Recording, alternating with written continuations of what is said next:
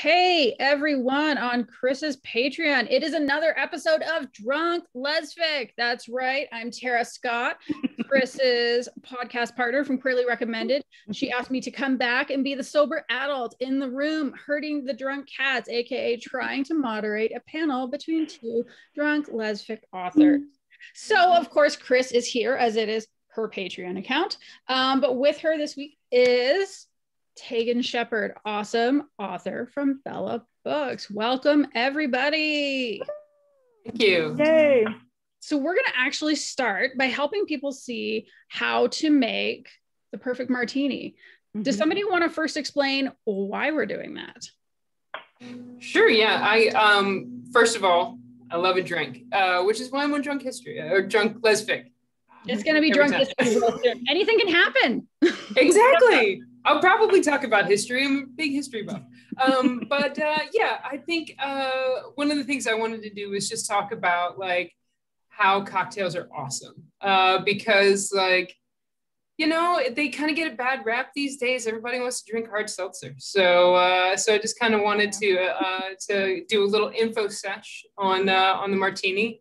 Because I think a lot of times, I think a martini is a great like all-around drink or all-around cocktail, like a great entry level.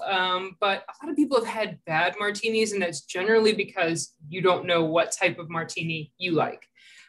So I just kind of wanted to talk about the different types of martinis. So I'm going to do a little demo here for you. Great thing about martinis is they're super easy. It's 3 ingredients. You've got your first booze. I use gin. You could do gin or vodka, but spoiler alert, gin is just vodka that is filtered through yummy stuff, usually juniper and some other spices and stuff to give it a little more flavor. So I use Aviation gin. That is Ryan Reynolds' gin, and he is an ally and a gentleman. Yes. So I like Aviation. Has some bitter notes to it, kind of nice. So there's that. Second ingredient is vermouth. You want to use extra dry vermouth. Doesn't matter what kind. They all taste alike, actually, except for the sweet kind, which is red and makes a really weird martini. So the first like kind of difference about the martini that you'll find is you've probably heard people say dry martini. And dry versus wet is how much vermouth you put in. So the classic martini is a dry martini, like the kind of post-war era. That's when they liked really dry martinis. Like there's this Winston Churchill quote. See, history. Told you history. There's this great Winston Churchill quote that is, the perfect martini is to pour chilled gin into a glass and wave an unopened bottle of vermouth above it and then drink the gin. So, which is just gin, which is delicious, but not necessarily martini. So a dry martini is doing 1/2 part vermouth to 3 parts gin. Yeah. How did, I mean, I think we know the shaken stirred preference of James Bond, but the wet dry, what was James Bond's wet dry preference? He never specified, and if you don't specify in a bar, you're going to get a dry martini. Okay. So that'll be the difference. I would just like to say that I'm being very calm and not talking about the wet aspect of this conversation. I'm leaving it alone. Are you though? You just wait. There is, because spoiler alert, I do like it wet. So wet martini is 1 part vermouth to 3 parts gin. And vermouth is kind of like nutty and delicious. So the more the merrier, right? Okay. And then the last ingredient is your garnish. We've all seen that Andrew Kendrick movie, right? With lemon twist in a martini. You can do that. You can do any type of citrus. The Aviation gin is, interestingly, because it's bitter, actually works with a grapefruit twist. So go do something crazy. I like the classic olive. And this is the other thing I like, is a dirty martini. So if you're following along, I like it wet and dirty. Who doesn't? Exactly. So dirty martini is adding equal parts vermouth to olive juice. So if you have it dry, that's half part. I saw that face, Tara. It's really good. I mean, I don't like olives. So okay. the idea of putting, if I don't like olives, I can't imagine that I would like olive juice in it either. It's like really good. What if we put pickle juice in too? It's like, no. Ew, no. No, that could be yummy. No, gotta name it something different. No. I'm for the olives. I'm all for the olives. Olive. And see, that's the other great thing about a dirty martini. In the standard martini, you get 1 olive. In the dirty, you get 3. So that's exciting. That's a meal, I did not know that. Yeah. And some places will give you more than 3. It depends on how much you flirt with the bartender, honestly.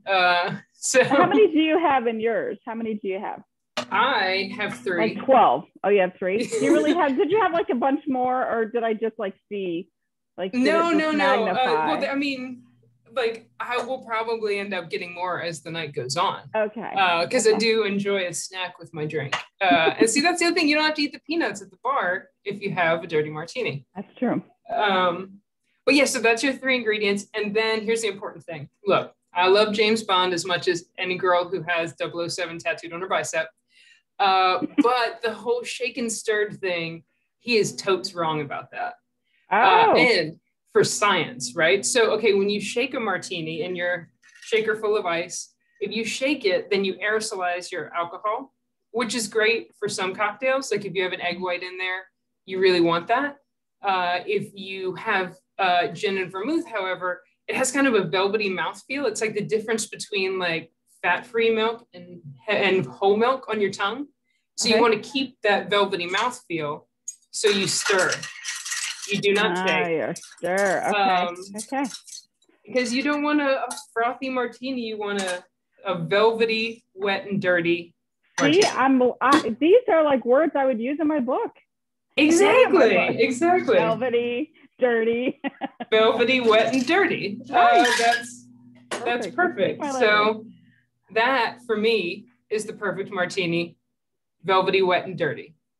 So, but how long did it take you to make your martini? It took a while because I had to measure out all the, 6 shots or 5 shots of stuff and skewer the olives. That's the hard part, right? Trying to catch those olives with the bamboo stick. So you got to do that while you're sober, so you don't stab yourself, and so you can actually measure. Exactly. All right. There's a lot of spillage involved. So you got to like measure for future martinis we'll have later on in the evening. Right. So exactly. Throw them just in your glass. So I have an easier and I almost want to say better method for making. I know. I'm so sorry. I know. So clutching my pearls. Woo-hoo! Cheater. Look at that. The Bartesian. So my friend Fiona Riley and her wife got this for me for my birthday. So it's super easy. I just put the glass underneath. And then I pick my strength, which in this case, I'm going to pick strong. Because that's how I roll. So it's going to make me the perfect martini right now. And I've got my glass ready. With the lemon wedge and everything? This is a lemon drop martini. There's several available. And it just comes in a little capsule. And I just put the capsule in. And it's got like the stuff in it. And the alcohol comes from the Bartesian. And cheers, my friend, because here is my martini. Yummy. Excellent. Your demonstration was much shorter than mine. It was. Well, you included the history of the martini, though. That's true. I just basically said, easy peasy, there it is. I slipped in a Churchill quote and everything. I mean, you did. You came prepared. I just like, there it is. This is my third of the evening. This will hopefully maybe be my final because my last drunk Lesfic was quite an experience that evening. After the camera stopped rolling. You hit stop and then just face planted into basically, yeah. I'm the one that I can't sleep if I've had alcohol. I'm that person, so I stay awake forever. Do you have to work tomorrow, or I do? Awesome. I call. Here's the deal. So I already sent an email and said I was going to be late. So I gave myself a couple extra hours in the morning. That's just planning. See, I don't know what day you're posting this, but in Canada tomorrow it is a national holiday. So nice. I should probably be the one who's drinking, but this is much more fun. I was about to say, well, yeah, I guess you can't drink with us because we need a responsible adult, like you said. I also don't drink, but I mean, you also, I don't drink. I'm a cannabis person. That's true. That is true. But, well, see, I mean, can't for my job, so.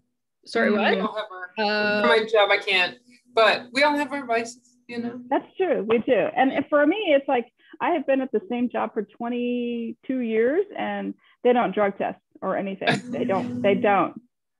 So, I mean, I work in tech. So, I mean, they don't test anything. I feel like you would be weird if you didn't smoke cannabis in tech. Yeah, that's one of those, like, you're not allowed to do it during the day, but it's like, I know people that keep bottles of booze in their desk. Like, there used to be, oh shit, what was it called? There's a thing on Fridays. Oh, it was called Dev Beer. And it was like this, it was this system where you would like buy in and it was somebody's turn every Friday to bring in however much beer. And that was, yeah, anyway, that's tech, right?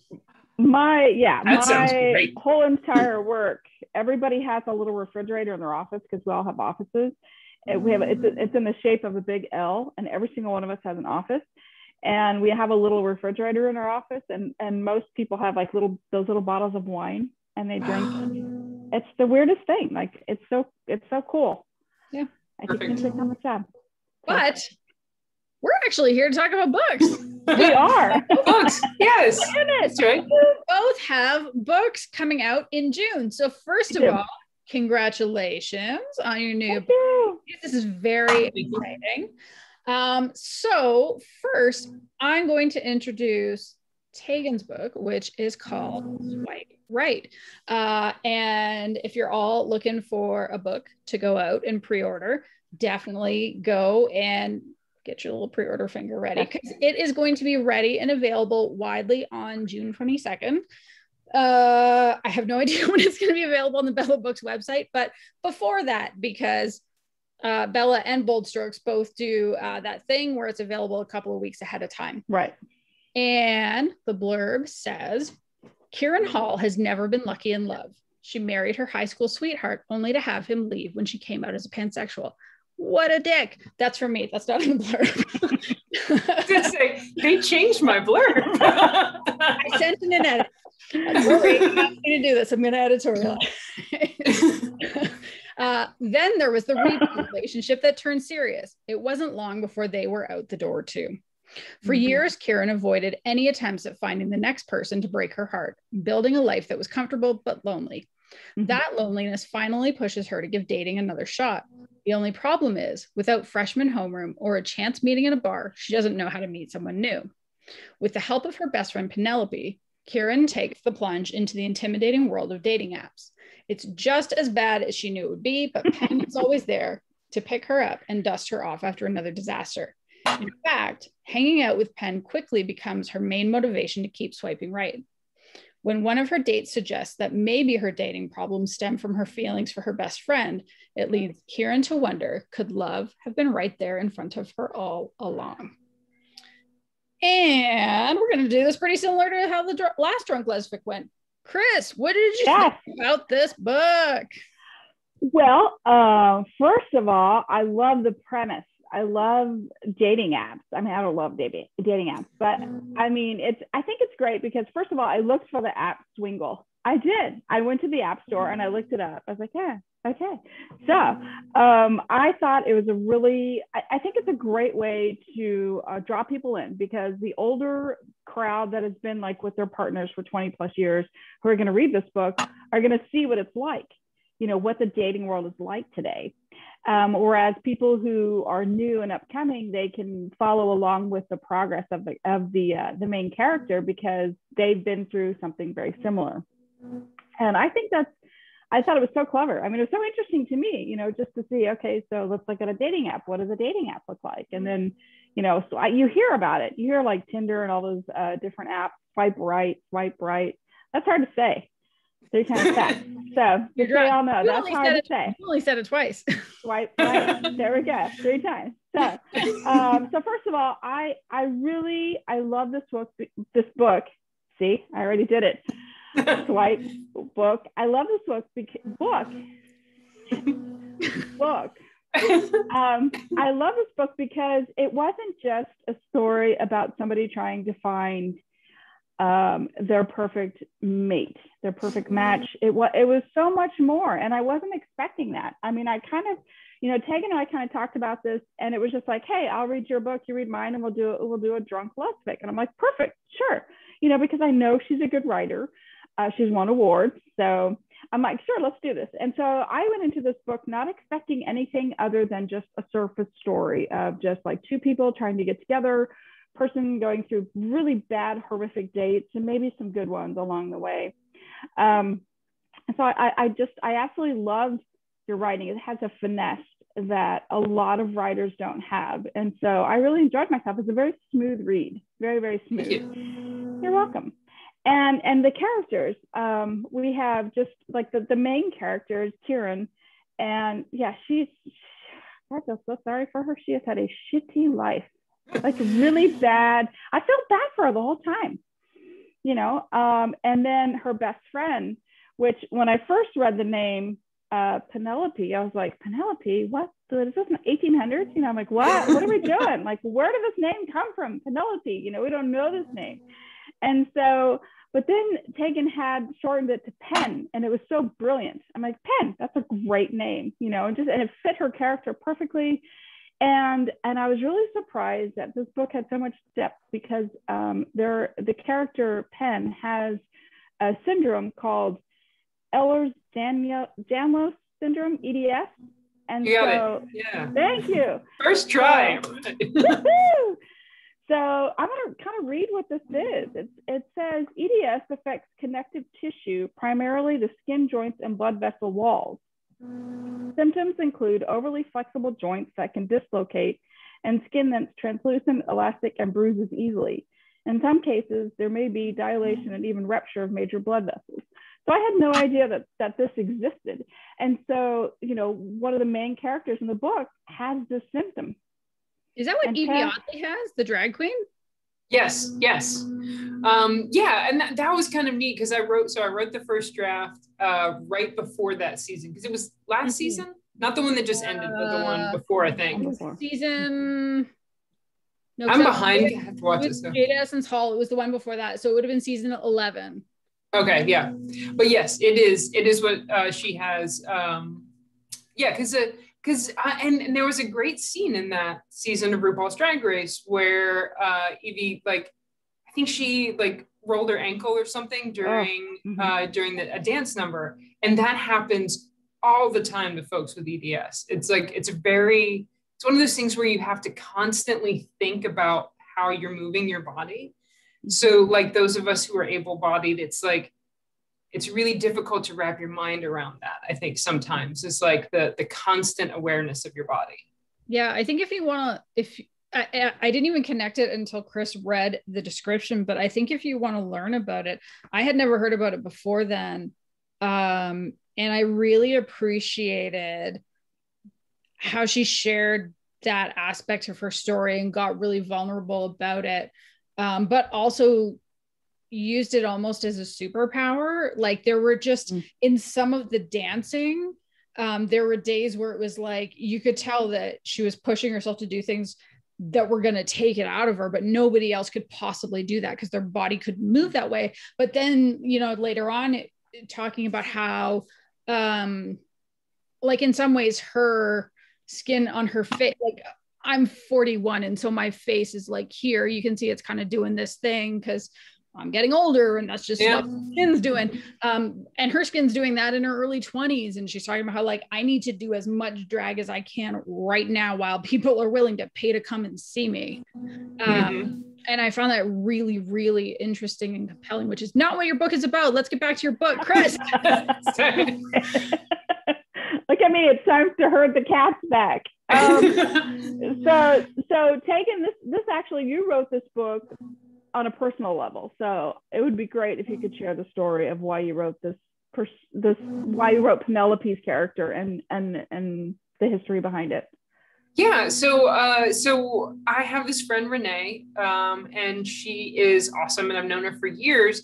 And we I have a friend Bobby who has like a Mardi Gras party every year, and Renee used to be Bobby's roommate, and then he got married, and so Renee came and she was wearing these ring splints. And if you have never seen these, it's basically, it just from this side, it looks like a really thin band here and a really thin band here.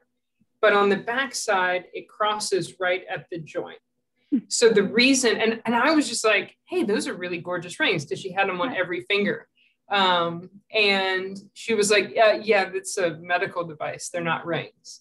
Because it keeps her, when she types, it keeps her hands from hyper extending. And so that's when I found out she had EDS. Like, I'd known her for years, and didn't know, because it's one of those like kind of silent chronic illnesses.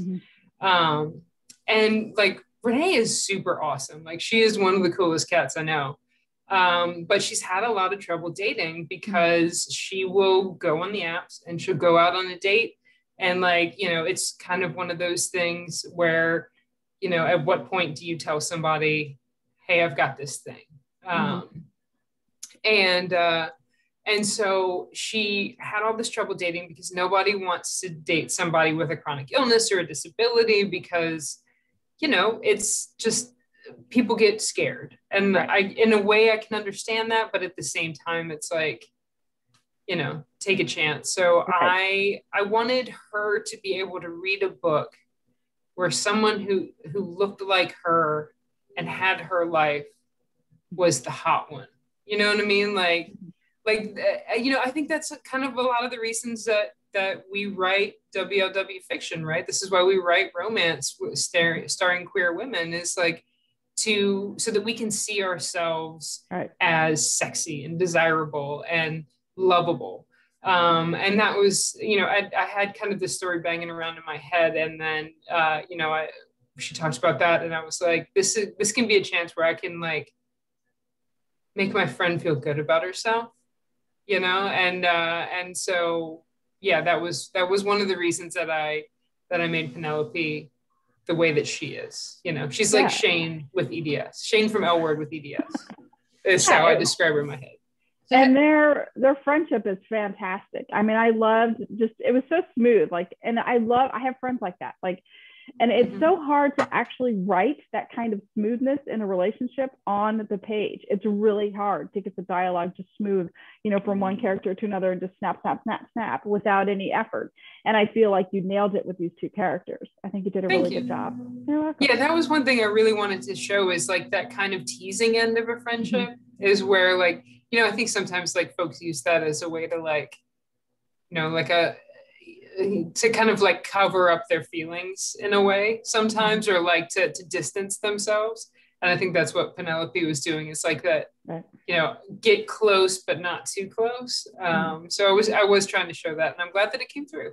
Yeah, it did. You did a very good job. I really enjoyed their relationship. I feel like Tara wants to say something. No, I was just wondering, has your friend read the book? So I interviewed her ahead of time, because, I think it's important, if we're writing outside of our niche, to make sure that we have a better understanding of, the folks that we're writing. And then I asked her to sensitivity read after I got the draft. So she read it pretty much like it is now. But yeah, I'm sending her a copy when I get mine. So we'll see what she thinks. She'll love it. And I love the dedication. That was sweet. Oh, so I think like I said, I was really expecting it just to be kind of a surface romance, which I love. I love the whole escapism in romance, especially contemporary romance. And I was surprised that it had a depth to it. I mean, not a surprise for you, but I'm just saying, it's just, I wasn't expecting it, because I went into this book not knowing anything. I didn't read the blurb or anything. I just like, okay, send it, we'll read it. And I just went into it and I was like, wow, this has a lot of different layers to it. So it was really impressive. And I have a ton of quotes, because this is what I do. I love to awesome. Tara knows this about me, that I love quotes. So I have 6 quotes. And it's kind of, I like it because Karen is she's almost, as much as she wants love, she almost fights it, and she always finds like I don't know that she's a negative person. She just like, she will find something negative to say why she shouldn't go on a next date with this person, or, maybe, and some of them have been horrible, without a doubt. I'm not going to like gloss over some of these people, but she kind of has a negative attitude, even though she wants to find love. I think she's so quick to go to the negative because she's not had good luck. Mm-hmm. So I thought this was great. This is kind of a long quote, but I'm going to go ahead and read it. Things like that never happened in real life. Sparks didn't fly when gazes met. Eyes never lingered in that certain way. Hearts never beat together. No one walked into a room and saw someone they already knew and realized with a single look that their feelings had been love all along. It was a dream, distilled and distributed by Hollywood to hold people as a perfect mix of happiness and sad, so they keep buying tickets. Movies were nothing more than legal heroin, and we were all junkies, desperate for another fix. Totally true. Like, that is right? So true. Totally true. Yes, totally true. So I love that line. And it was funny because I went through the whole book, and then about halfway through, I was like, I really need to start like highlighting all the really good quotes that I loved about this book. And it was one of those where it ended up being more highlights than it did not. So, but okay. And here's something I laughed out loud. It takes a lot for me to laugh out loud in a book that I'm reading and I'm all by myself. There's nobody around for me to actually like guffaw or like, make a sound. It takes a lot. And so, and this one line made it. So Karen is texting Penn and she's waiting for her help when somebody reaches out for her on the app Swingle. And this one line made me laugh because it's so true. And she's like, approximately 1 year passed while I watched the 3 little dots flash on screen. Because that's so true. It's like you're waiting for a reply. You have sent a text that could either make or break something, whether it's a relationship or something. And she's waiting for Penn to get back to her on this because she's like, she wants Penn to help her write this response back to somebody she's interested in Swingle. And those so 3 dots are like the worst. Oh my God, right? They are the worst. Because think about how many times in your life those 3 dots have meant something, whether it's catastrophic or, or just like life-changing. Truly, the 3 dots are like assholes, but they're also like the best things ever. You don't know what's going to happen. And they're just, it's like, you are so focused on 3 dots in your life nowadays.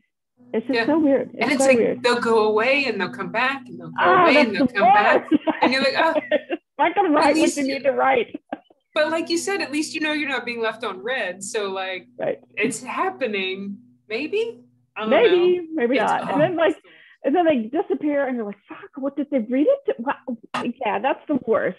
So texting has really improved and also has worsened communication throughout the years, or like the last 10 years or whatever, however long texting's been about. How long has texting been here? How long has it been? I mean, the little dots haven't been here that as long. The little dots I feel very Apple centric. Are they on Android things, or I don't even know. I don't know. I'm Apple phone, but everything else is not, but for sure the phone. Yeah, I'm not a fan of Apple, but like, those phones, they keep me coming back. I know. I'm like, I have a tether to my phone. Like, if it's not near me, I'm like, I panic. Where's my phone? It's the first thing. It's like, it's not like, how's my dog? It's where's my phone? Exactly.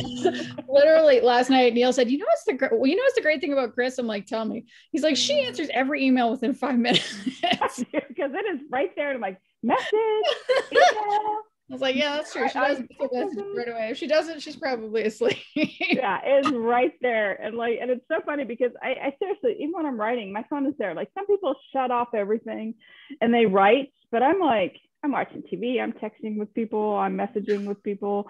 The phone is with me at all times because that is my link to everything, especially, since the whole pandemic happened. I need that connection more than ever. And like, to see like a text not to get answered, or you see that they've read it and they moved on, and you're like, really? Yeah, that's the worst. How dare you? It is. Yeah. So okay, so back to the quotes. So that was That literally made me laugh out loud. I read that line. Approximately 1 year passed. It's so true. Okay. My hand slid over hers as it had 1,000 times before, but this time it felt completely new. A pulse of electricity ran from the soft velvety skin of her hand through my fingertips and straight to my heart.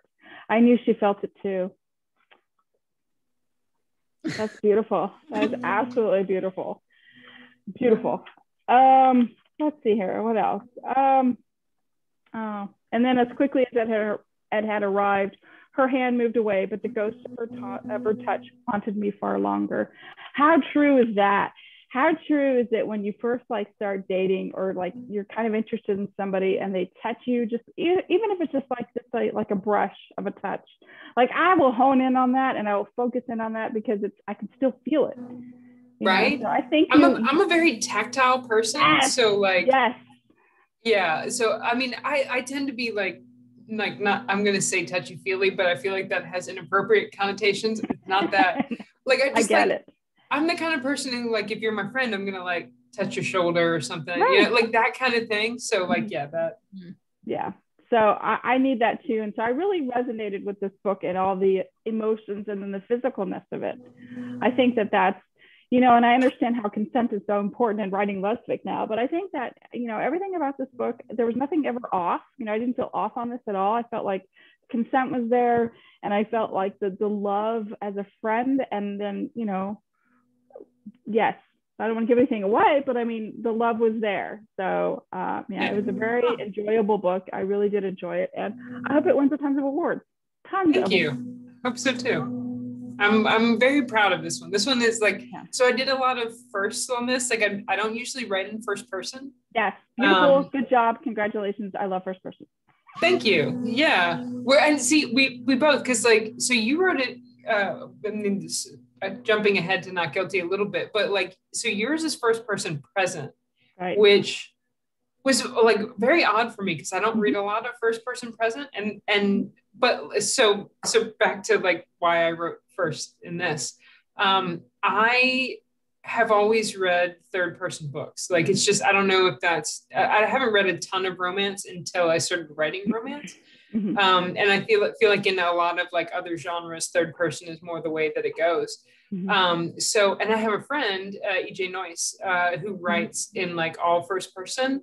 And she was talking about how hard it was. She was trying to write in third. And I was like, no, you're wrong. So I was like, I'm going to try and write a book in first person to see, because it's going to be stupid.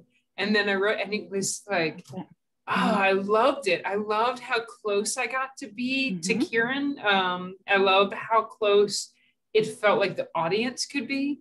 I have a really short like attention span, so I will write a book and then I'll put it aside for 6 months, and when I read it again, I'm like, who wrote this? This is great. So when I came back to it, I was like, sometimes it's hard when you step away from a book for a while, when you come back to it, to like get back into those characters, to remember who they are, because there's a lot of people in my head, right? When you're a writer, there's a lot of people in your head. But it was like easy to dive back into her because of the first person. So I wrote this book to like prove that first person wasn't everything that everybody says it is, and then it was. That it is. It's annoying. I converted.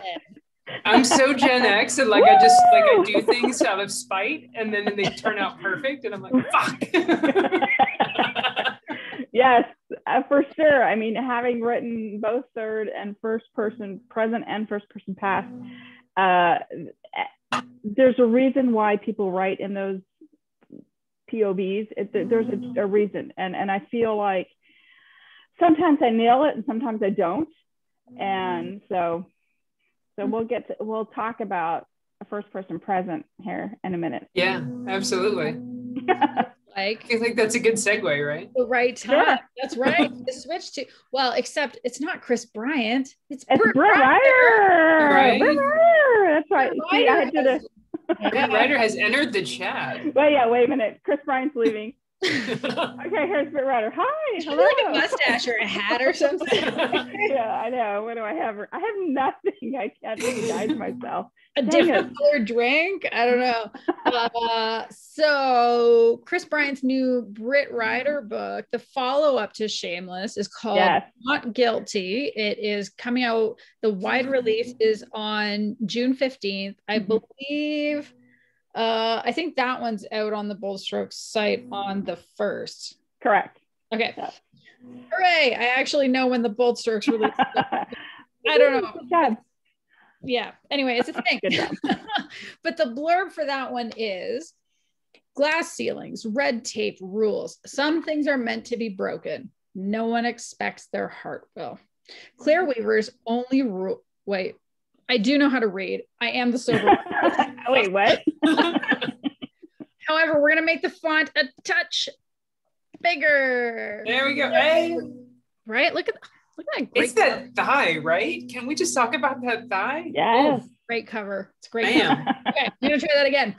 Claire Weaver's only goal is to climb the ladder of success. After winning an unwinnable toxic tort case and securing a $90 million verdict, she's a shoo-in for a judgeship at Kansas City Circuit Court. The last person fire investigator Emery Pearson expects to see in court is the stranger she had the pleasure of dominating last night. Only this time, Judge Claire Weaver is definitely in charge. To say she's excited is an understatement. Claire is everything she needs: sexy, available, and not looking for a relationship. Their day jobs clash, even as their desire burns, and a discreet sex-only arrangement is the only option. But when pushing their sexual limits threatens the boundary of their hearts, will they be guilty of breaking their own rules or allow love to tip the scales? Tagan, what did you think about the museum sex? I mean, yeah, museum sex. Oh, and so many other. Oh, I don't want to get into too many spoilers, but boy, do you like writing public sex. I'm fine with that. So I don't read a lot of erotica, and I don't read a lot of long form erotica. I tend to go like fanfic or like novella, which is why Shameless was great. But it was really, really great to see the difference, because I've read a couple of your books that are romance novels, to see the difference in your romance versus your erotica. So that was really, really neat to see like a different side of you on that. I love Emery. Like, who doesn't love Emery, right? Like, just like a super fun butch, and like, who's a little soft-centered. Like, she's a sweetheart. She's a sweetheart. Like, it's just, it's great. But so, okay, I'm going to like straight up interview you here, because I have some quotes, but I love like questions. Okay. So, like I said, I read a couple of your romances, and you write mostly romance, but this one is erotica. So I feel like there's a lot of like confusion and misconceptions about erotica as a genre and how it's different from romance. So I would love to hear from you, Brit Ryder. Like, what does erotica mean to you? Like, how is it different from romance? Like, what do you love about it? And what do you wish everyone knew about erotica that they are wrong about now? Well, I don't know a lot about erotica. I've only read a handful, believe it or not. But I kind of felt like sexually on the page, I was really pushing it. I was really, I wrote about sweet love, sweet sex. And then I thought, well, I'm going to add a couple things, because in real life, people do add things to their sexual pleasure, whether it's like toys, or they introduce toys. And that's really hard to write in romance, to make that sound romantic. So I thought, well, I'm just going to go ahead and write erotica, just to see like if I could do it, and if it worked. And I just said, well, I can't write it under Kris Bryant, because people are used to me in the sweet romance. Sweet with heat, I think is kind of like my label, sweet with heat, because I do tend to write, because in first person you think about sex differently than it is to describe it on the page in third person, because you're in your own head, or you're in the character's head. So when you're writing things, and I've said this before, when you're having sex with somebody, you can think in your head, I want to fuck her, and that's what I'm going to do. But you can't really get away with saying it. Sometimes you can, sometimes you can't. Depends on the situation and, you know, whether you're like, you know, animals or if it's a sweet moment, you know, you really can't get away with it. And you're like, oh, I can't wait to taste you or touch you or something. That's what you say, but in your mind, you're thinking something else. So I feel like with erotica, it's more of an id person, you know, it's more in your mind, and it's sex without the emotion. So that was kind of hard for me to write because I'm so used to writing emotion with my sex. So it was hard to take I had to go back through several times and take, you know, I can't say that because they don't have that connection yet. They do, but they don't want to admit it. So I think that people think that erotica doesn't really have a plot. They think it's just straight sex, not straight sex, but, you know, it's only sex. Not straight sex. No, they think it's just like sex. That's all it is. And it's really not. I mean, it's still a relationship, and you're still building the relationship. And there's also in this case, I added more of a storyline to it as well that they were both involved in. So so I think that, like, I've had people who have read Shameless are just like horrified by it. They're like, oh my gosh.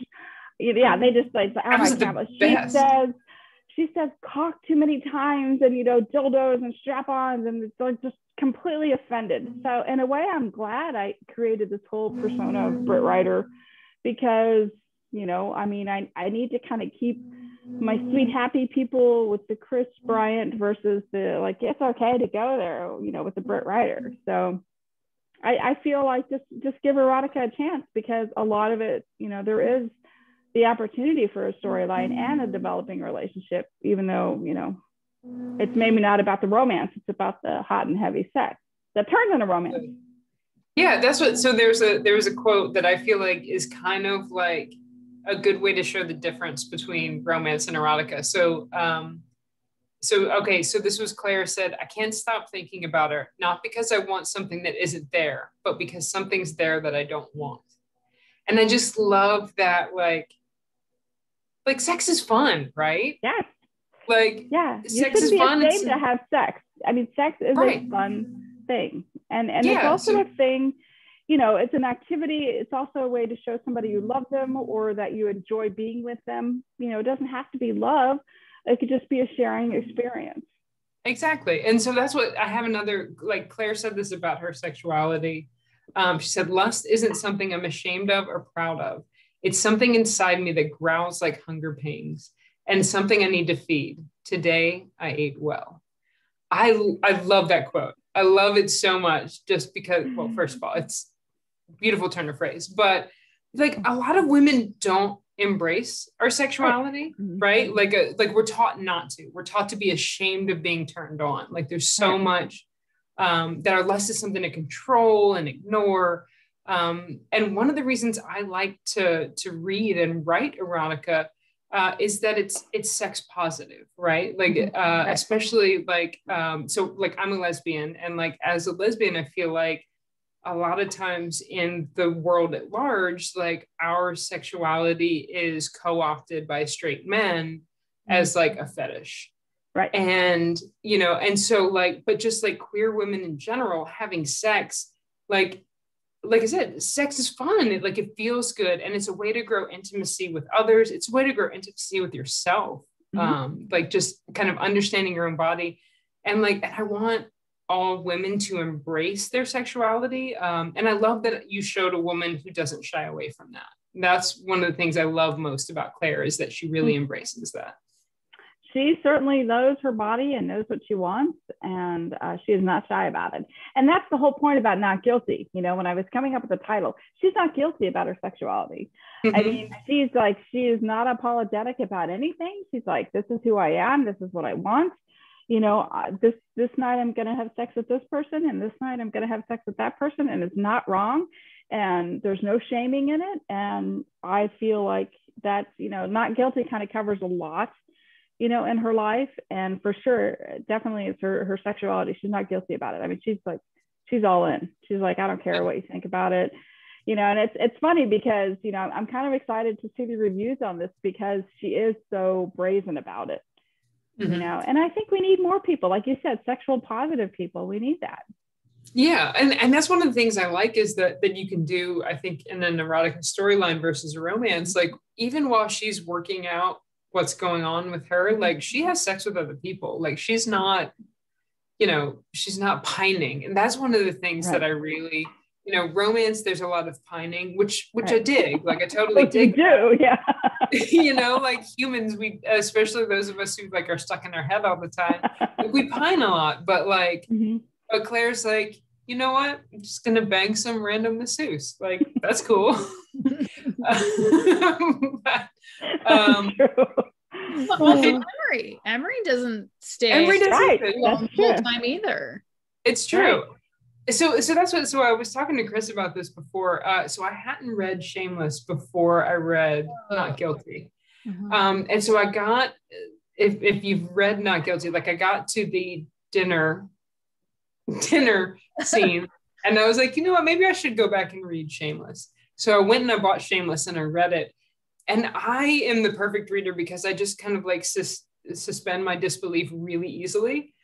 So I read Shameless and I'm like, it's weird that this keeps happening to Emery, that she just walks in a museum and has the same script with people. And then like, because I'm an idiot. It's okay. It's fine. So like, and then in Shameless, like Claire leaves and Lily walks in, and I actually like, I was reading this in an airport waiting room and I went, right? Right? Like, oh, that was Claire. Claire just like, oh, it was. I mean, and unfortunately, if anybody hasn't read it, it's a bit of a spoiler, but also that has been out for what, like 3 years? 4 years. You've had time. Right? It's too late. But also, I just think it's one of the best twists I've ever read in anything. I still remember so good. Being yes, it's great. It's a great erotica story, whatever, fine. Who gives a shit? It's the twist. It's all about the twist. It's all about the twist. It is. Yeah. All the rest of it is great. All the rest of it is executed so well. But like the twist is what hooks you and what kept me wondering about them for 4 years. Yeah. And getting to finally see Claire's side was so satisfying. Getting to know what Claire was thinking that whole time. And how she ended up there and was just like, sure, random person with a strap on. And just like her friend saying, you know what, why don't you go to the museum? Maybe you'll bang someone. She's like, yeah, I'm going to go to the museum. And then she does. And I'm like, shut your face. That's what? Like, all right. So here's what I found. I found that writing as Brit Ryder, I come up with more twists and plot things because I'm a pantser. I don't plot anything. So like that was a surprise to even me. And then I wrote a short story in the erotica travel series that BSB put out a couple years ago, and it's a prequel to Shameless. And so it's called Mistakes Happen, and the same thing happened in that. Like I find that when I write as Brit Ryder, there's more twists and turns in the stories than I have as Kris Bryant. And I think it's a lot of fun. And so I have fun writing it. Well, that's what I find. Like my, the fanfic that I write tends to be a lot more like out there. Like it tends to be closer to erotica. And I feel like I'm more creative in that because you just kind of take the shackles off, right? Like you just kind of, it's kind of like, fuck. You don't give a fuck. You just want to fuck. Right. There's nothing wrong with that. But, okay. I know I'm supposed to be herding the cats and now I'm herding them away, but what things do you write in? So I have written several fanfic genres, but the only stuff I've published is on AO3, Archive of Our Own, is Mass Effect fanfic. I know. And I'm replaying right now. Right. And I was replaying until 6 minutes before we started it. And I put it down to come and do this. So full on Paragon, right? I am coming to you live from the exotic residence in Rochester, New York, because I'm on a work trip. But I left on a work trip on May 16th. And for those of you who don't play Mass Effect, Legendary Edition came out on May 15th. So I left my PlayStation behind. Oh no. Yeah. Tragic. Yeah. Have you read, oh shit, now I'm trying to remember the name of the series. Okay, so Ray Magden has written The Best Entertainment. Yes, of course I have. Of course. Yes. Actually, so I love. I never would have put the two of them together, but like Tivos and Aria they're the perfect. So I love Tivos and Aria so much that I wrote a whole it, like, honestly, it was just edit this out for people who don't play video games. You wrote about that? I wrote about them. Send it to me. You have my email address now. So it was called White Knight of Omega was my it's not on AO3 anymore, unfortunately, because I've kind of adapted it into an original fiction. So it's not on there anymore. Because so anyone who doesn't play Mass Effect, Kris is just like checked out. I'm checking my email. I'm checking Twitter. I'm like, go for it. So Aria is a big part of Mass Effect, but Tivos only shows up if you make like one decision in game 1. She shows up in game 3.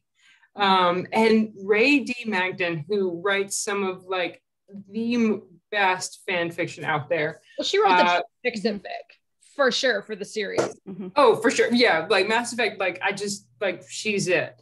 So she wrote The Best Entertainment. It's this character that like, and because Tivos doesn't even show up unless you make this one choice, 5 years earlier, like it's just, it's so good.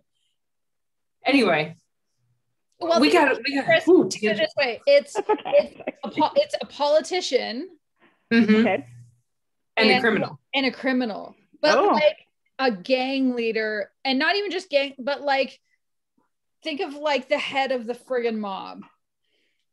Not some like little criminal. It's like the head of the mob with like high level government official.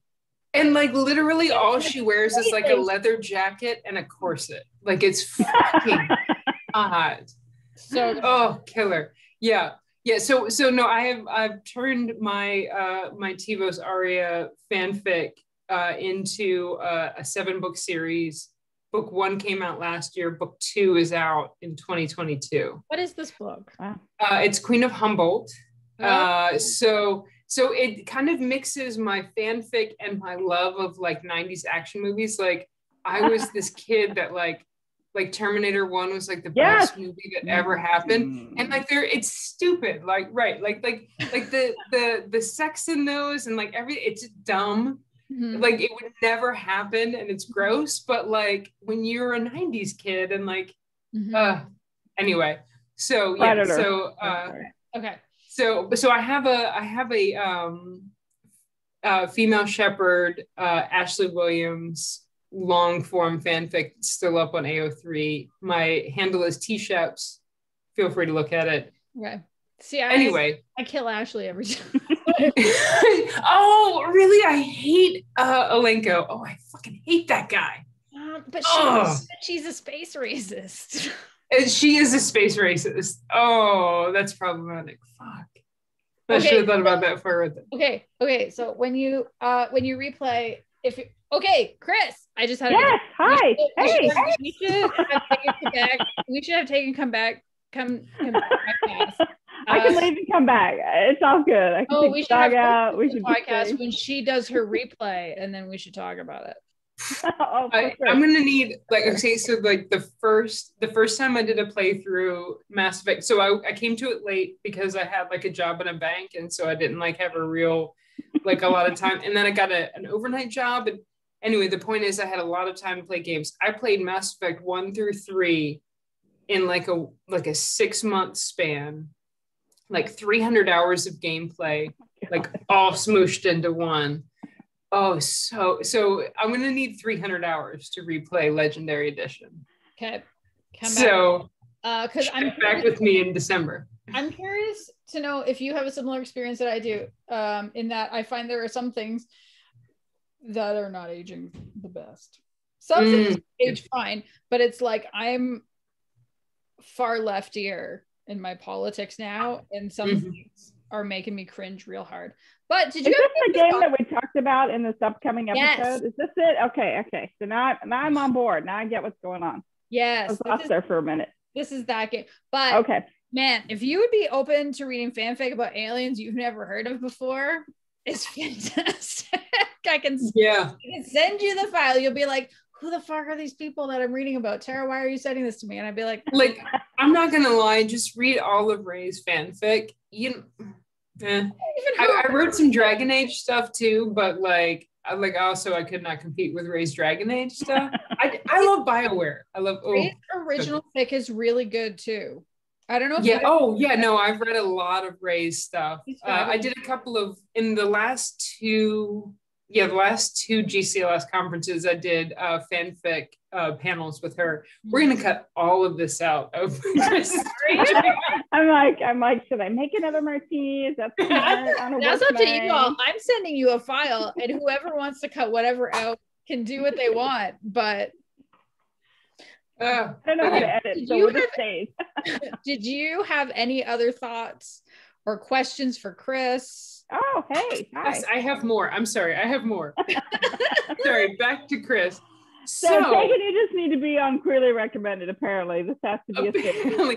Yeah, I almost bought a Switch just to play Hades because it's so hard not to. Yeah. Kris, there's just going to be a Switch arriving at your house one day. I mean, I have to find out where you live first. I mean, and I used to, so my wife and I used to play a lot of Animal Crossing. And so when pandemic hit, we work in the medical field. So we didn't lose our jobs. We were working 10 times as much. Mm-hmm. But I was like, all these people who are sitting at home, on quarantine, talking about their Animal Crossing islands, oh, I want it so bad. Yeah. See, I didn't lose my job either, because I work at a company that, facilitates donations through workplace giving programs, and it turns out that when things go bad in the world, people want to make donations to feel like they're doing something about it. That makes me feel better about humans. Yeah, it was pretty incredible. So we had a very good year. So I did not lose my job, and I did not have time to jump on Animal Crossing at the same time as everybody else. I had to wait until shit slowed down. Right?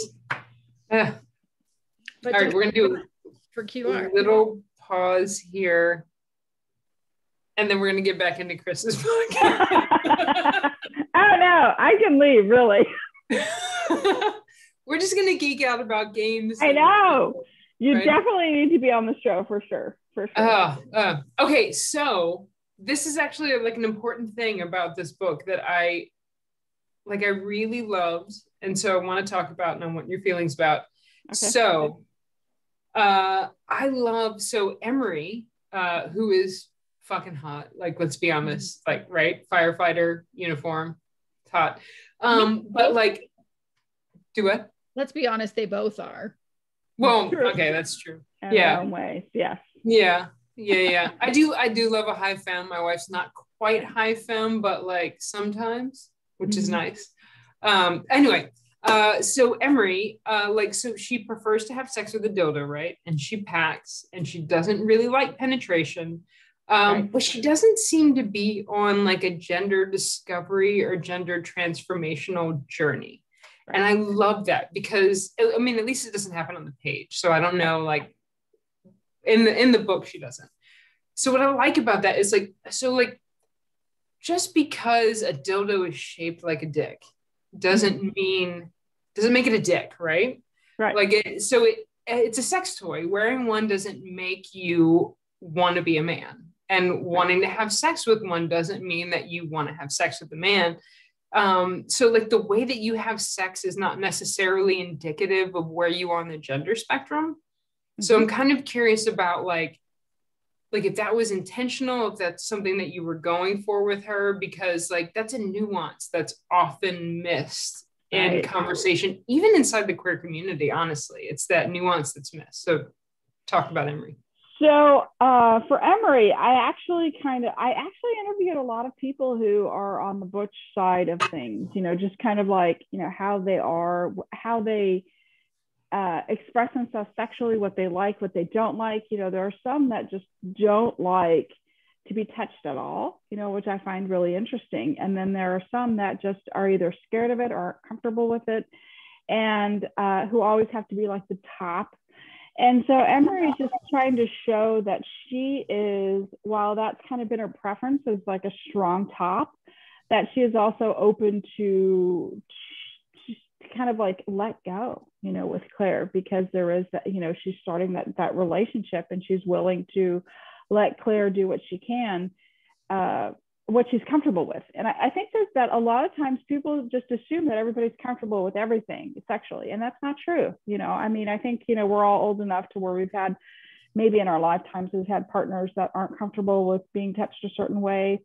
And I think that you have to respect that. And you have to know that just because you're in bed with somebody, there has to be consent, and you have to know what they're comfortable with, and you have to ask for it and ask them if they're comfortable for it or with it. And I feel that was important to talk about. I think you're right. A lot of people don't discuss it. They just assume that they're going to like it if you flip them over and, do whatever.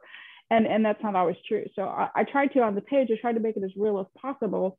When you're dealing with a new sex partner, it's important to find out what their likes and dislikes are, and to actually, cover that in a way that's responsible yet sexy, Yeah, because that's like, because we're in Claire's head, right? We see her saying like, oh, she doesn't know I like it rough.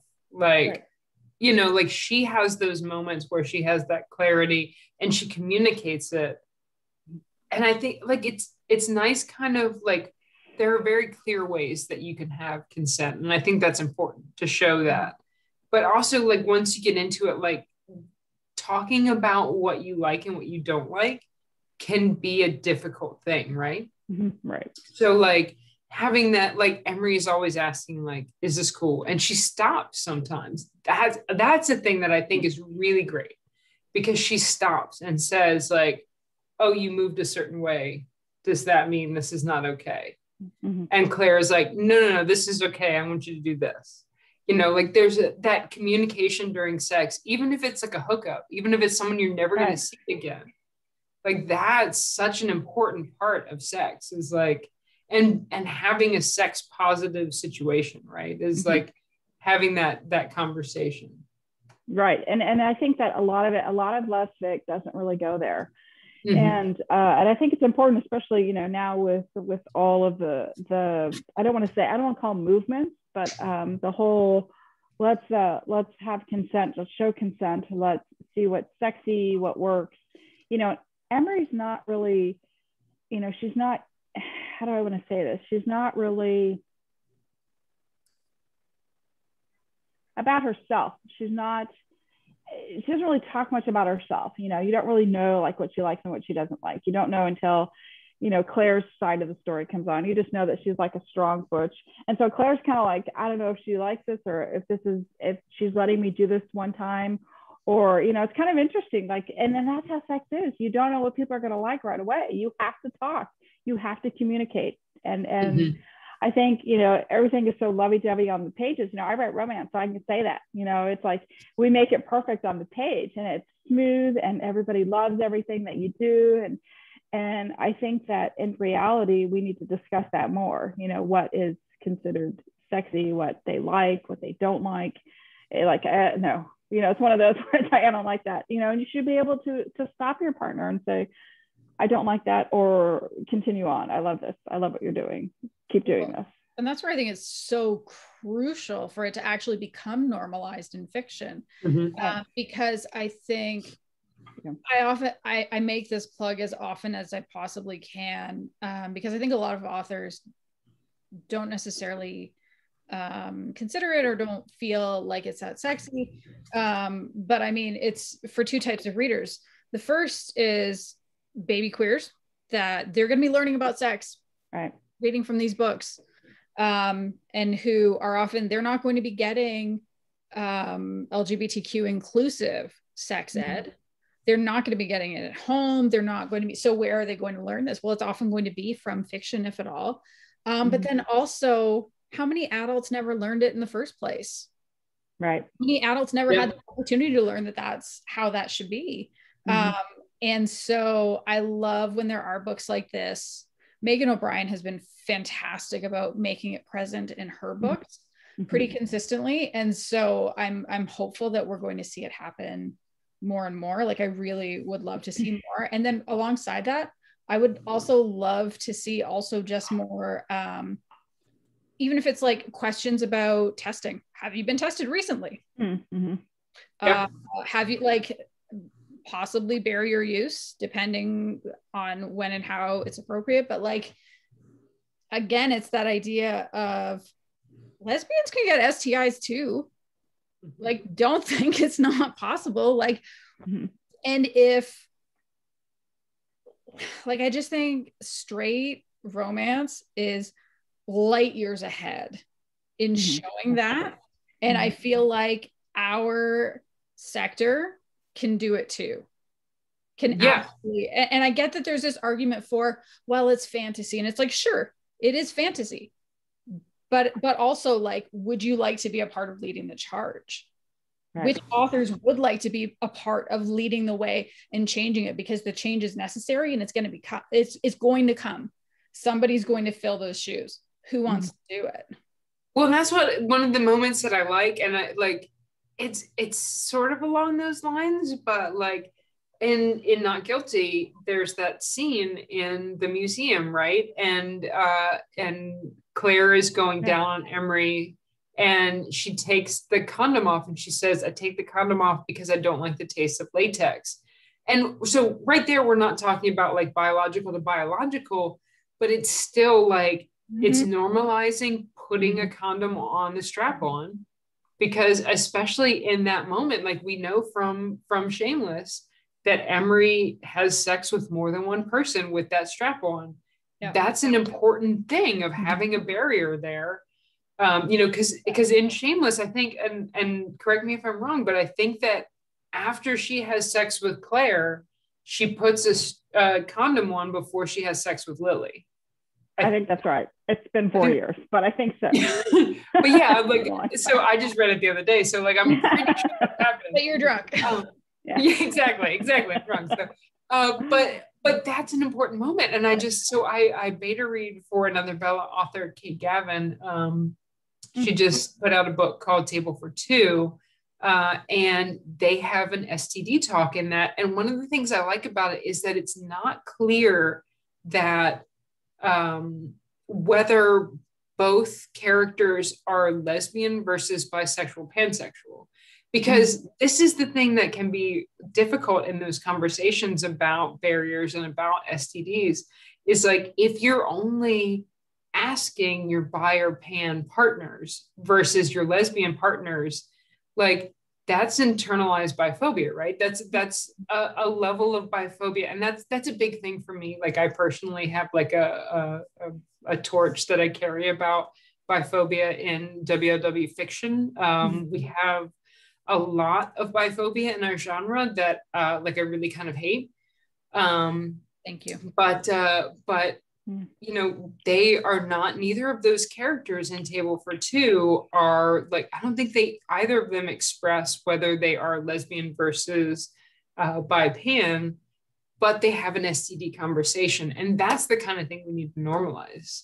And that's one of the things that you do in Shameless that, you know, kind of, or actually, I think it actually more carries over into Not Guilty, because I can't remember whether it comes up in both of them or just in Not Guilty, but the whole thing about Claire not liking the taste of latex. And that's why she takes the condom off, not because she's like, oh, this barrier is a problem, but because like, oh, just latex tastes like shit, which kind of it does, let's be honest. Yeah, right, exactly.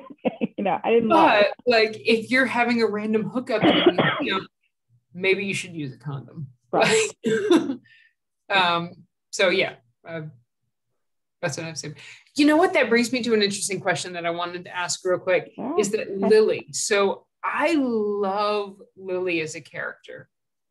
And I know, so I think I mentioned earlier, I can't remember if I mentioned earlier, that I read Shameless like halfway through reading Not Guilty because I wanted to go back and get that perspective. Mm-hmm. So I knew that the Lily in Not Guilty is the same Lily that's in Shameless.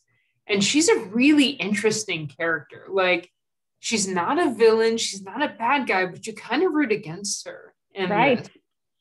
But, you talked about in your BSB reading last night, you talked about how Not Guilty is the other side of Shameless, but there's actually three sides of Shameless because there's three people that have sex. So I want to know if there's going to be a Lily book soon from Brit Ryder.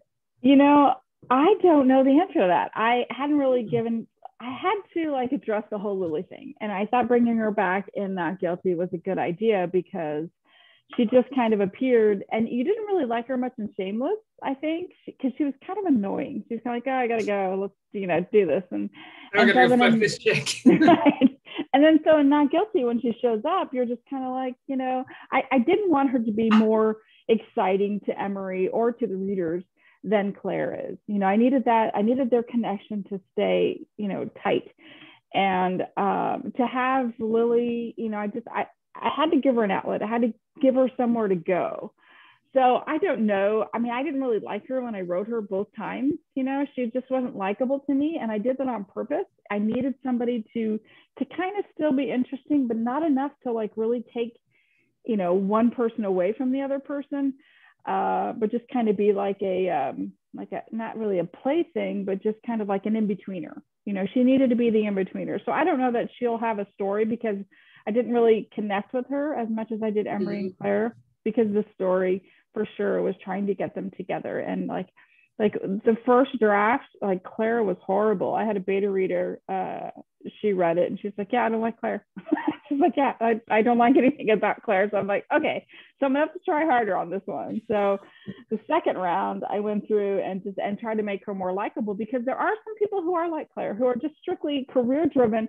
They don't care about anything, it's, they have a need sexually and they need to fulfill it, and they're not expecting love. And then all of a sudden love shows up. So it's kind of like that happens in real life. There are some people who just like are all about sex, who don't really care about a relationship. And then when it shows up, they don't know how to address it. They don't know what to do. And so that's this whole story is how to address this relationship. Is it real? Should I go for it? Should I not go for it? And I personally love Claire. I think she's great.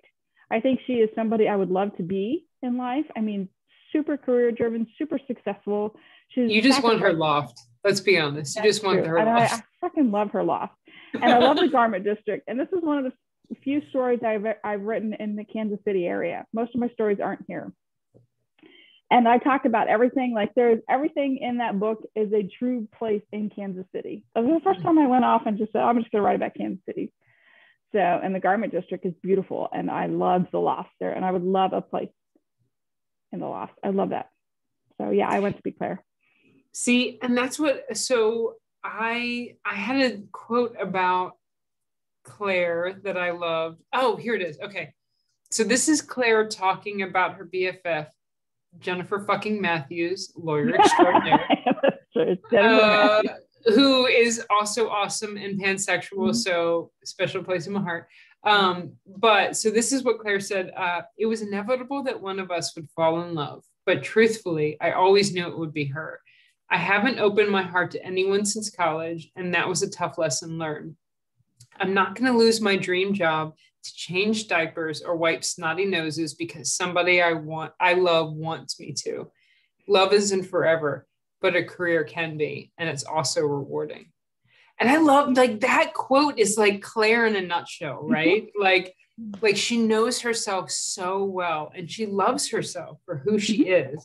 Like, so there's like the hint of a heartache, but the heartache doesn't define her. Like that doesn't even, like that's just a little bit in her past. So Emery mentions how she gives herself to pleasure. And that's a great thing about Claire. Like she really allows herself to feel pleasure, which is super rare, especially people who are socialized female, like who don't like embrace that. And so that's what I love about Claire, is that she knows herself. And like, let's be honest, like it's a story, like she's totally fucking wrong, because that's like totally. But like, yeah, like that, just that idea of like a career can be forever, but love can't be, is like, that's her worldview. Right. And I love that about her. Just I wish I knew more of her backstory, like where she came from, why she was this driven, you know, like what made her want to put, I mean, lawyers are, for the most part, they're very career driven, you know, obviously, because you have to study a lot, you have to, you know, get your law degree, and I think it's kind of like she just went through all this and she found a way to get success fast. And, you know, here's a funny story. And so like my parents are not allowed to read my stuff ever. Like that is just an agreement we have. They just cannot read my stuff. And so my dad, when I was talking to my dad's a private investigator, and he works for, he does a lot of contract work for law firms. Right. And so I asked my dad helped me with this book as far as getting, you know, the, like how she could win, like when I wrote Shameless, I wasn't thinking of writing like the whole other side from Claire's point of view. So like I really put myself in a bind by having her, you know, and then all of a sudden the next day she's a judge and Emery happens to be a witness on the case. I mean, that is a no-no. That is a absolute no-no in the law world. And so I was like, how am I going to get her out of this? You know, I had already signed the contract with BSB. I'm like, how the fuck am I going to get her out of this? And so I talked to my dad. I'm like, Dad, here's my situation. You know, here's what I have. And my dad's like, you can do it one of two ways. You can have it this way or this way. And so I'm like, okay. So my dad really, like, he really got into this assignment. He was writing, like, he would write a story and his character was Mary. And so Mary knew exactly, like he wrote me this 2-page story of how Mary was able to get where she was, and kind of in the same situation that Claire was in, but her name was Mary. And so my dad helped me with it. So I could never like thank him in my acknowledgements, because who wants to do that in an erotica? Hey, thanks, Dad, for your help. Did Mary have sex in a museum? But you know, I was kind of curious about how Claire is the way that she is. So I don't know about her background. She never really told me, you know, where she came from or what her drive, where it came from.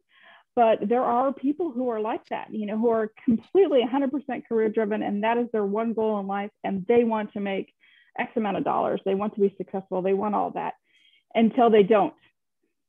Mm-hmm. You know, and that was like kind of the story that Claire hit. You know, she got everything she wanted, and then she decided, you know, wow, really? You know, this is it. And so, yeah. Well, and that's part of the beauty of like, when you achieve all of your goals so young, oh, words are hard. When you achieve all of your goals so young, like Claire did, like what else is there to work for? Right. You know, when you really believe like a career is forever and it can be rewarding, and then like you're 35 and you get that. Right. And she had like a ton of money. She got X amount of dollars from the lawsuit that her law firm, you know, that she managed to win, you know, and then she's got all this whiskey.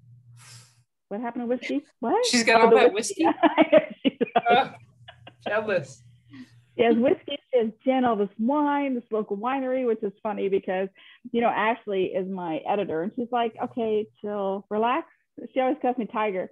And she's like, relax, Tiger. We get that Missouri has wine, you know, because everybody's always about Napa Valley or France or Italy and stuff. So, you know, we have a lot of wineries here in the Midwest just because, you know, we have a lot of land, a lot of grapes. We have good weather for that. And so I was writing about how Claire has a lot of wine. And she's like, settle down. We don't need to go into details about how much wine Claire has. Or nobody cares. So, yeah. But yeah,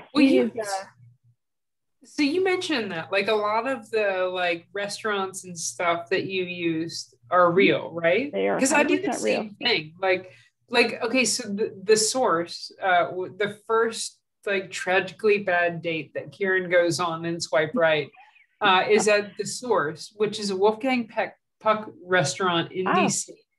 Well, it was COVID. Fuck you, COVID. But like that was where my wife always wanted to go every year for her birthday. So we would go there every year. So like the great part is like, I'm like, hey baby, it's research. We got to go to the source. I need to know what their seasonal menu is, right? But yeah, like I think that it adds a little bit of fun. So I won a Goldie a couple years back for Burn on the Wire, and like 90% of the places I mentioned in that are real. Because I feel like it adds something when you as the author can sit in the booth in the restaurant, right? When you can like drink the wine, know what it like, it just feels, you get that feeling, you know, when an author is like talking about a real place, right? Right. Exactly. For good sure. for the reader too, especially if it's a place that doesn't show up very often. I live in Calgary, and I don't know if either of you know Alyssa Lynn Palmer at all. She's a Bold Strokes author, and you would think I would know. Kris, you're the one. No, I'm kidding. So she last year released a book through Bold Strokes called City Kitty and Country Mouse, which was I saw that one. Yeah, it's adorable, and it's set in Calgary and at the farmers market, and I was so thrilled because I never get to read romances that are set here. It's so like it's special. Well, I think we both did that, right? Like both of like, so I actually, it's funny. So I moved for my job in 2018. When I wrote this book, I was planning on moving to Woodbridge, which is right outside of DC. And then I found out that it was ridiculously expensive. So we ended up having to go to where I could afford, which was Culpeper. And that ends up as a like kind of a fun storyline in the book. But I have, this book is actually, I'm writing a series. Like I'm working on the second book now, which is Marlene, who is in Swipe Right. She gets the second book, and Abby, the bartender. Because I like her. Yeah, Abby is fantastic. And I love her, and I wanted her to be happy. And so I wrote a book for her.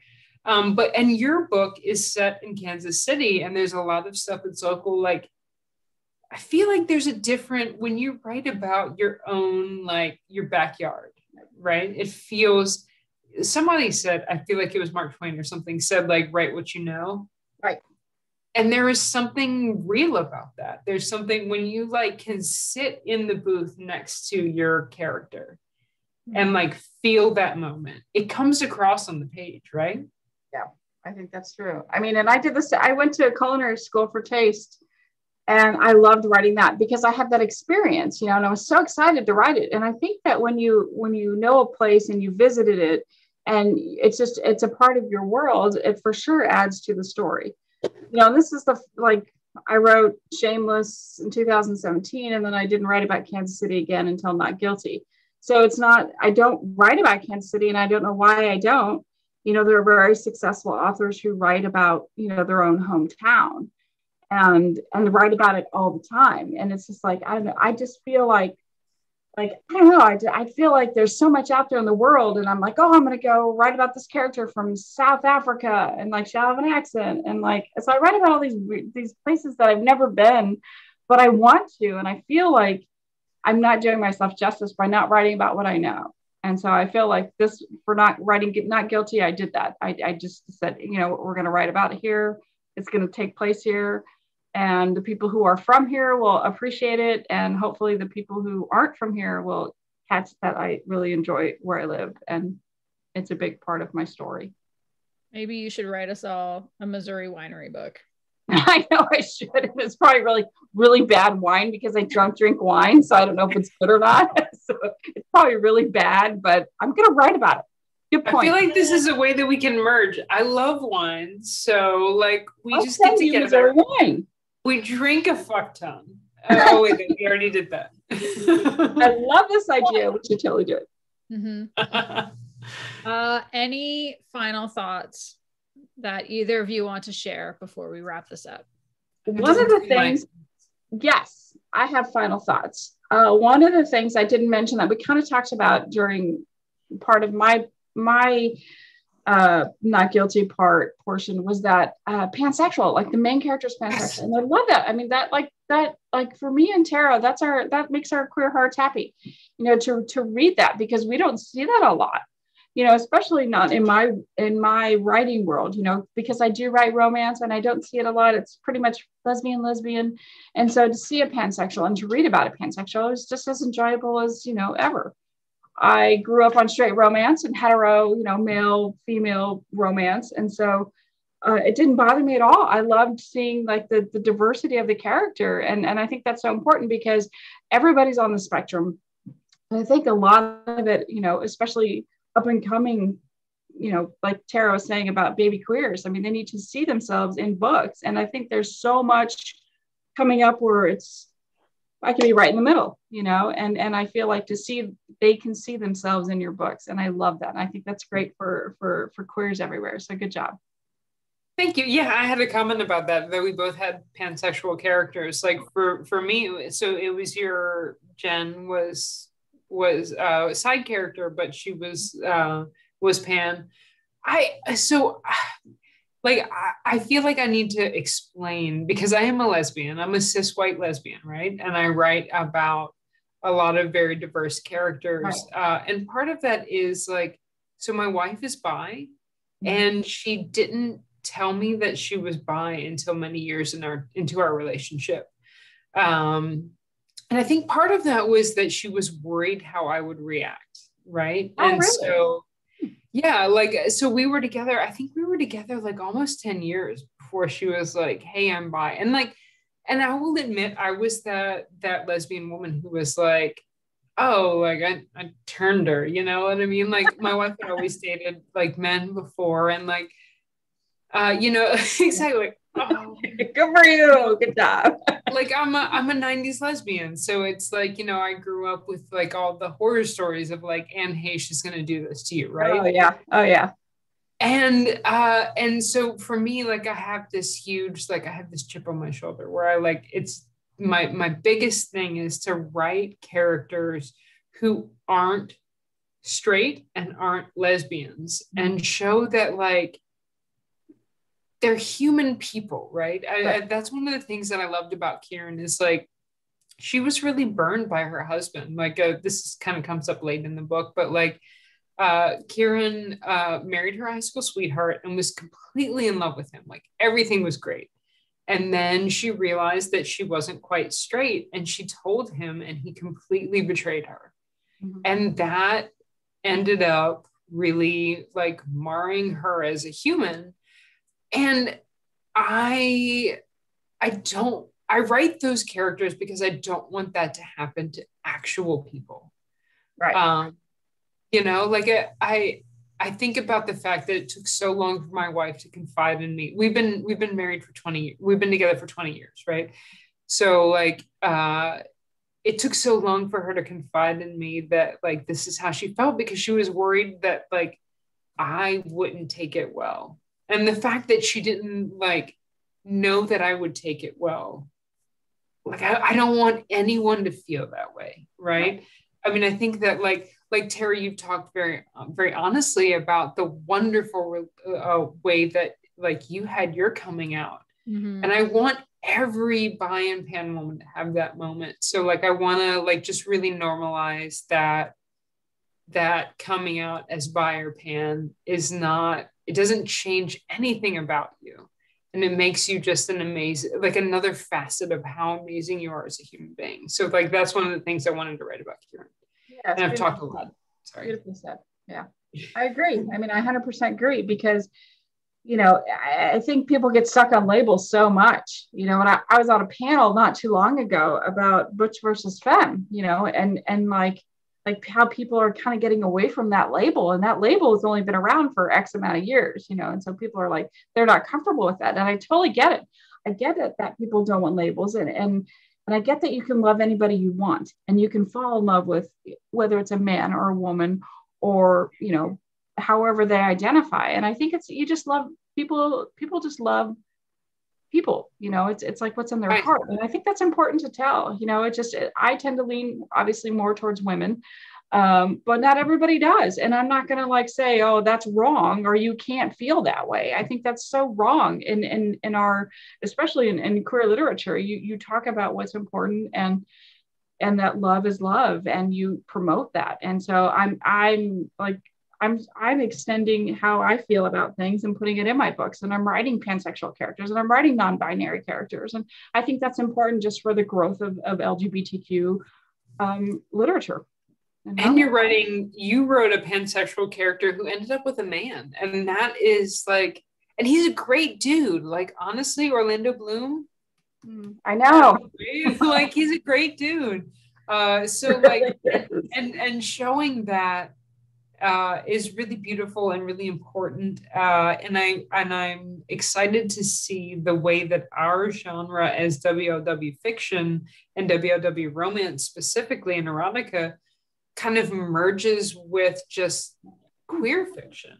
Yeah, you know, I agree. I think that that's an exciting place for us to go. And I don't think people understand how important it is to have this really positive representation, because when I started reading in this about 9 or 10 years ago, almost all bi representation was negative. Right. It was like the evil ex who couldn't decide, or it was all stereotypes. And so it was, as someone who came to understand my bisexuality and queerness through fiction, it was this weird, like, is this going to be a triggering book or is it going to be a good book? And now it's like, I don't feel like I have to worry about that anymore. So it's really, I feel like it's really exciting and heartening. I mean, unfortunately, seeing some of the takes on books on Twitter sometimes can still be triggering. And also, unfortunately, as a person who's tweeting out reviews all the time, people love to tell me when they have thoughts right about stuff like this. But you know, the mute function is a beautiful thing and can be used liberally when you want to. Right. So yeah, that's one of those things. Melissa Braden talked not too long ago about having some really negative feedback about the fact that she even writes in WLW fiction because she is a bi woman married to a man. And like, honestly, like, Melissa Braden, like, is probably like 30% to 40% of our genre, right? Like, she writes amazing work. And if you haven't read any Melissa Braden, it's like saying you read WLW, but you haven't read Radcliffe. Like, what the fuck? Once every year to year and a half, I'll see a review pop up somewhere like Amazon, Goodreads, something like that. Or it'll be like a comment on an Instagram post or something, but like, I'll see something about somebody's, and it's like, they feel like they're exposing the fact that she has a husband. And I'm like, motherfucker, where have you been? Right? She named him in her books. Like, right. What are you doing? You've exposed nothing. Everybody knows. This is no secret. Have you read the books? They're quality. What does he have to do with it? He's not writing the books. What do you care? Come on. Yeah, and like some of those, like, I don't know. Like, I'm in this place. Like I said, it's a huge thing for me, because I feel like I'm like carrying a sword and a shield for my wife, so like, it's like a big deal for me. But like dudes like Neil and like Melissa Braden's husband, like those are the dudes that like should be celebrated in our genre. Like Orlando Bloom, what's Orlando Thomas? Is that what his real name was? His last name. I just remember she compared him to Orlando Bloom all the time. Whatever Jen fucking Matthews, lawyer extraordinaire's partner is, like those are dudes that I want to like really highlight. And I feel like there are those men out there. Like, I don't want to be like that lesbian who's like, not all men, but like, not all men, like.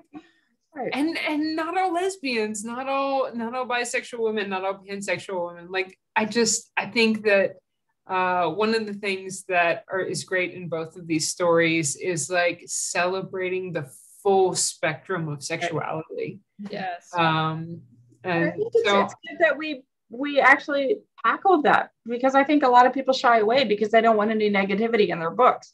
You're like, oh, I can't talk about, bisexual character because like X amount of reviewers are going to hate it.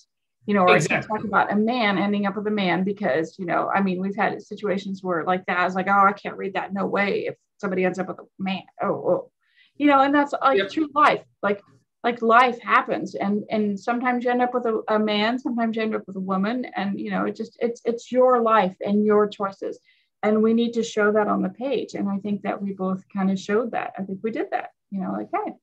I hope so. Like, I hope that like that bi and pan women read our books and feel seen, because like, look, I read Emery and I was like, hey, she likes to wear a dildo. I feel seen. You know, like, I feel like that's the place to cap this. Tagan, if people find you online, where can they connect with you? not in a museum. I'm married happily. Online, if they would like to follow you.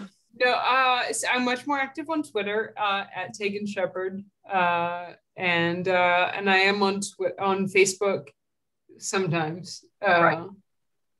But yeah, Or Instagram. And I don't Instagram. No, I I like don't either. look. I feel so old.